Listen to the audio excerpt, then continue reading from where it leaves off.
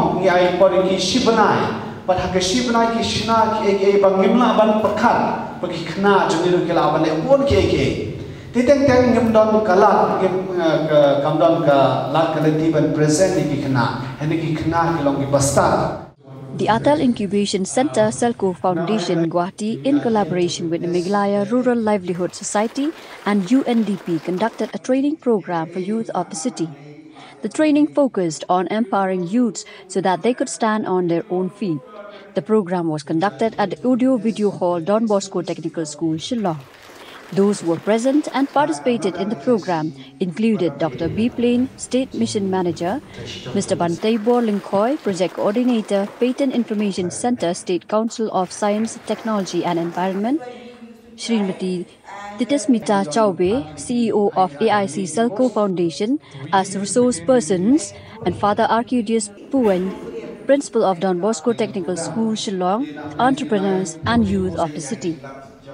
The main thrust of the training was to provide information on how to set up self-help groups, to avail loans from banks, manufacturing products and introducing services, and so on. The program also encourages entrepreneurs and innovators to come up with their ideas and to set up their own firms. Creative in creating so many things which some of us were really appalled.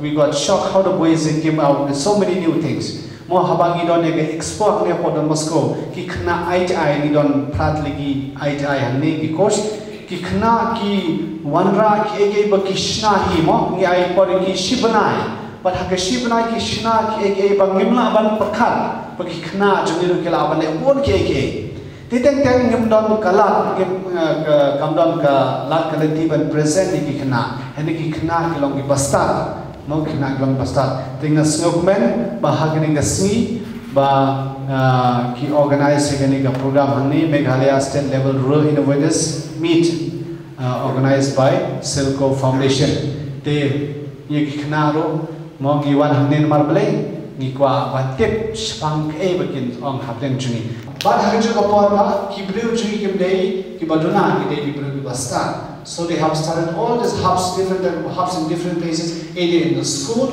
or in the colleges, because they want us to innovate something new. So we are looking forward where these the youth will be getting a good support system, not only in terms of understanding or giving the skills, but also along with that we can give you skills on technology, we can give you skills or knowledge on company enterprises, because only innovation will never serve our purpose for our livelihoods.